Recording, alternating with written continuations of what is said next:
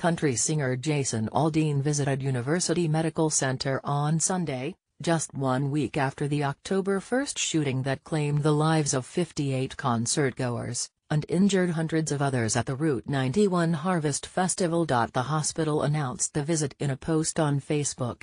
The post stated, "Our extreme gratitude to country music star Jason Aldean for visiting UMC today. Jason spent time with our patients, who were critically injured during the Las Vegas shooting. His visit helped heal hearts, and cheer those who were wounded in this tragedy."